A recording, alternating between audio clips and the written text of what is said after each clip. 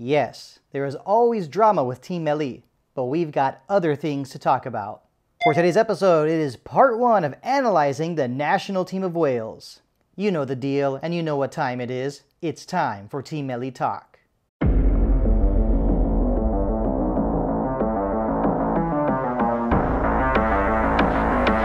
It's been a long time, but Wales is back in the World Cup. Hey everyone, welcome back to Team Melli Talk. And for today's episode, I am excited to be joined by Thomas Wynne Lewis, a sports journalist for North Wales Live, and he is also a fan of Wrexham. Thomas, welcome to Team Melli Talk. It's a pleasure to have you on the show. Thank you very much, Art. Yeah, it's lovely to be here, and thanks for inviting me. And before we get to our agenda, we know you are a huge fan of the national team of Wales, and I'm going to do my best to pronounce this in Welsh. Is it Cymru? It's not far off, Art. It's not far off. It's Cymru. So yeah, it's Cymru. But to be fair, that's one of the better pronunciation efforts I've heard. So well done. All right, thank you. Well, always glad to hear about that. Always glad to hear those comments. But first, tell us about your career. What got you? What led you to sports journalism? What were the teams that you supported growing up? Well, yeah, I mean, I didn't have a traditional route into sports journalism, really. I sort of grew up, North Wales, where I'm from, is a big footballing area. People love football in North Wales. And my dad is a big Everton fan, but my Tide, which is Welsh for grandfather, he took me to watch Wrexham when I was a child. And yeah, I was hooked ever since.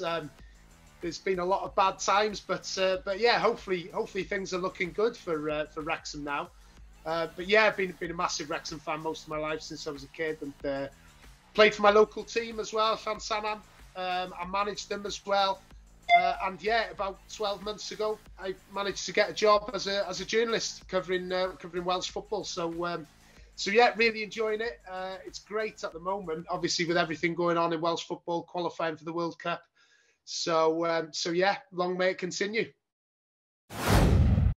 As we know, Wales will be participating in the World Cup for the first time since 1958. And my question for you, Thomas, is how happy were you when Wales qualified, and how long had you been waiting for this moment? Oh, yeah, like my whole life, basically. I wasn't alive in 1958, I've got to tell you that just to start off. But yeah, basically it's always been a dream to see Wales in a World Cup. It was absolutely fantastic in 2016. You may remember, obviously, we got to the semi-finals. That was absolutely amazing. But I've got to say, a World Cup is just the next level. That is the absolute dream for Wales fans. And yeah, everyone just can't wait. We could talk about, maybe Qatar not being the ideal host for various reasons. But, I mean, it is an absolute dream. And it's just going to be, it's going to be emotional, actually. I'm not scared to admit it's going to be quite emotional seeing Wales finally play in a World Cup. I'm really excited for you. And, once again, well, congratulations to your national team for qualifying. And, whenever we think of, whenever they show scenes of celebration, like you mentioned, the Euro 2016, I remember that run very well. They would always show clips of fans, getting together at fan zones like at Cardiff Castle. But can you please describe the scenes for us? What was going on in North Wales when Wales qualified to the World Cup after that 1-0 victory over Ukraine? Oh, I mean, it was absolutely amazing. I was at the game in Cardiff, but yeah, no, it was just absolutely superb. I mean, for years and years and years, people have just dreamed of just seeing Wales reach a World Cup final, and I think especially the older generation, I've got to say, because Wales have sort of they've fallen at the final hurdle on so many occasions. There was 1993.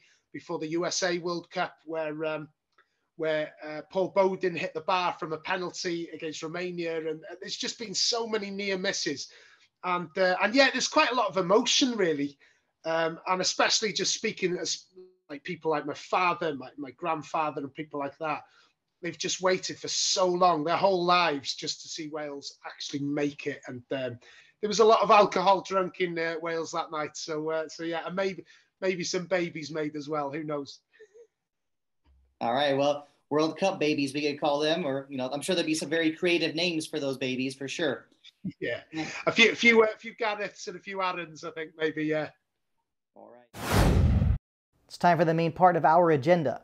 And that is Group B of the 2022 World Cup, which consists of England, Iran, United States, and Wales. So tell me, what are the Welsh football experts saying about this group? And are there a lot of football experts in Wales demanding that Wales get to the knockout phase?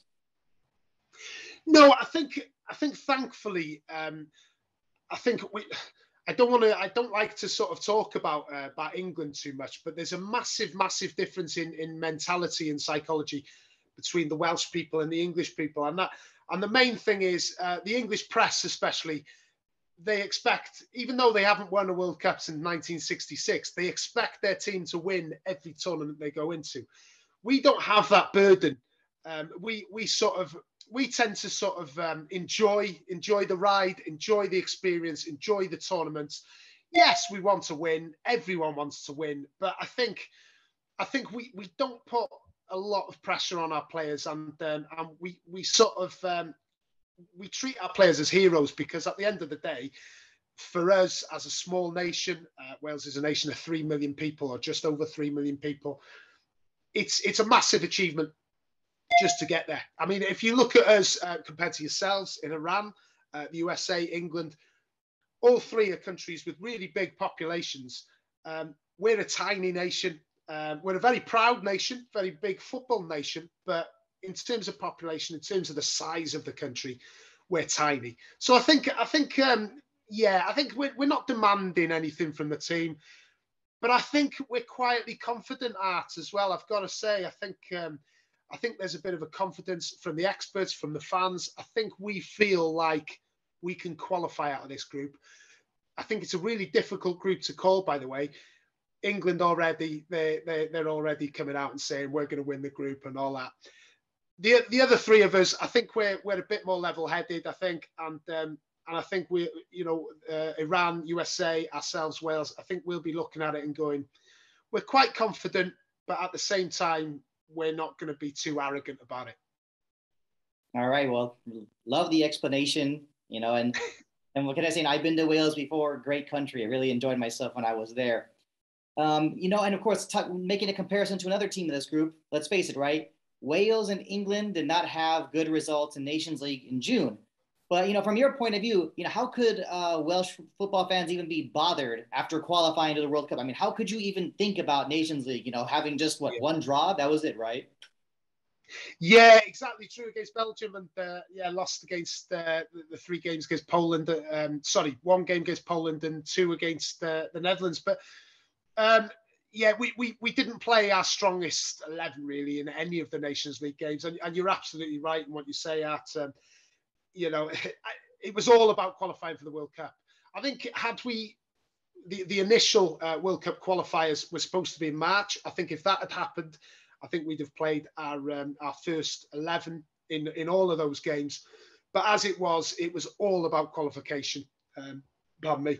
And yeah, we got that. So the Nations League has been great for Wales. It's been, we've done really well in it over the last couple of campaigns, over the last 4 years. But that's why we found ourselves in League A. But yeah, I think this time around it wasn't a big deal for us. But we put in two good performances. It's very strange actually. 2 games against the Netherlands, we conceded an injury time in both games.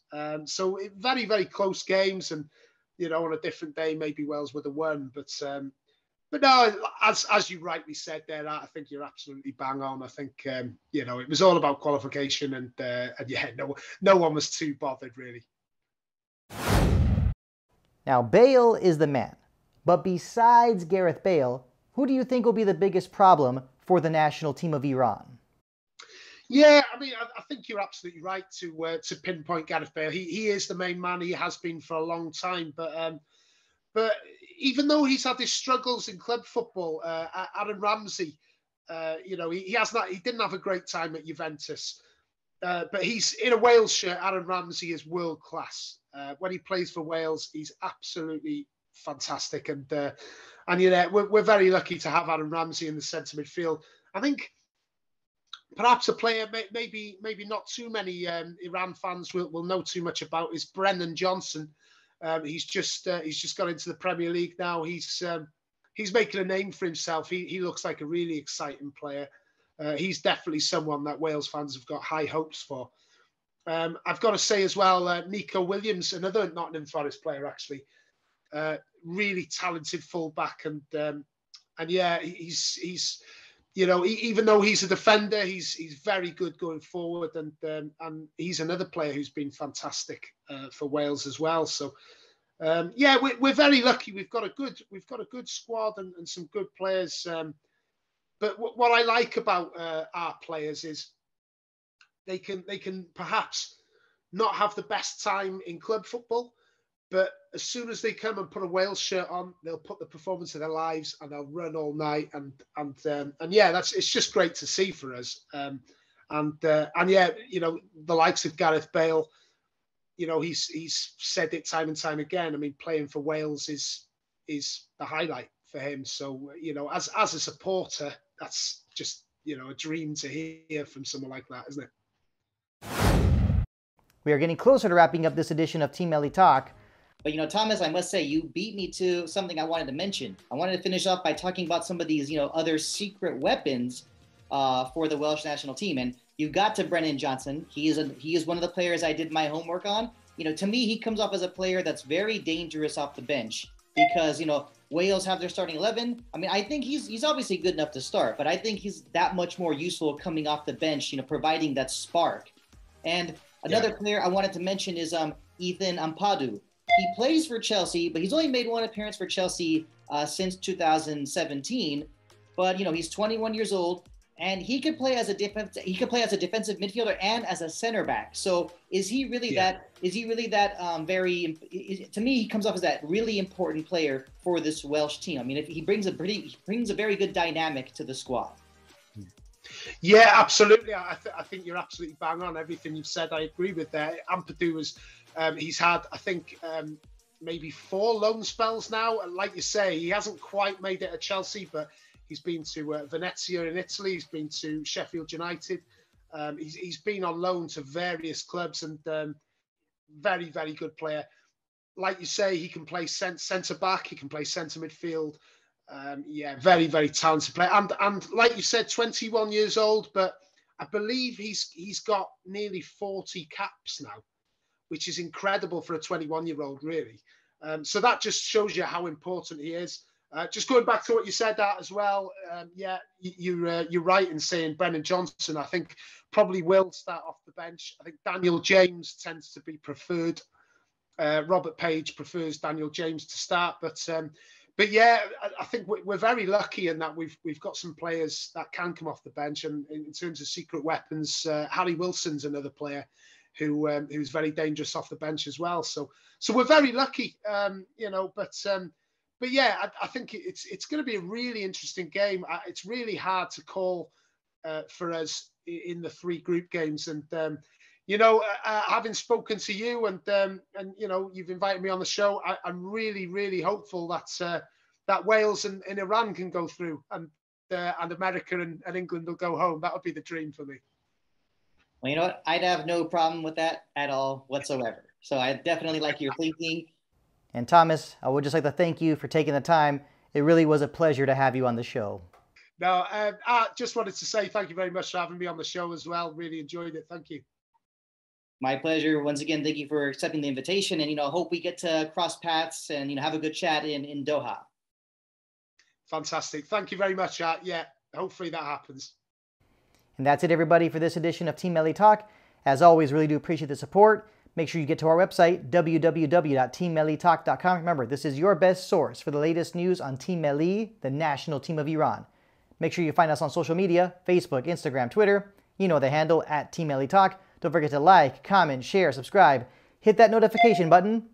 See you on the next edition of Team Melli Talk.